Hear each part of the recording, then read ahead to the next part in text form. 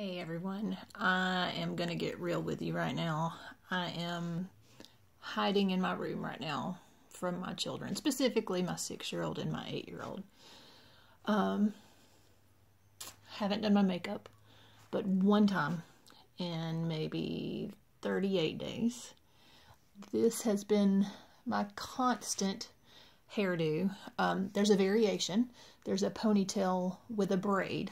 I guess it's my Katniss Everdeen apocalypse hairdo, however you want to put it. But basically, I'm surviving quarantine at home as both a mother and a teacher. My kids are great. They're smart. They can do things I've never thought about doing. The 6-year-old was doing 2-digit multiplication by 1-digit multiplication.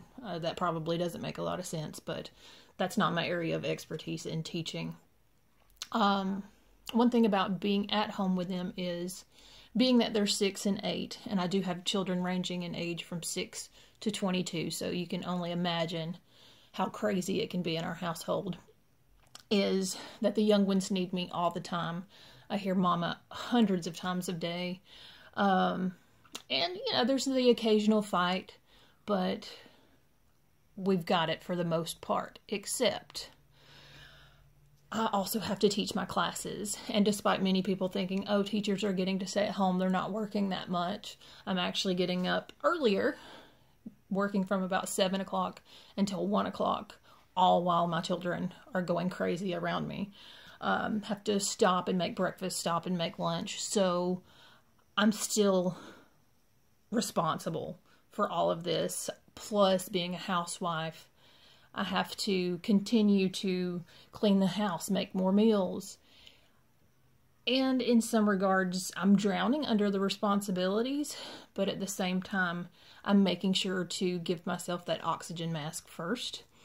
And what I mean by oxygen mask is I make sure that my nutrition's good. Mama's got to take care of herself.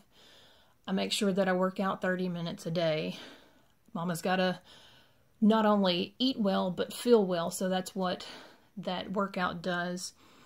And in this insane world, you need to take care of yourself too. So we would love for you to join us for our free challenge group. No commitment. You just come in, you do the work, and you tell us about it. And so I would love for you to join us.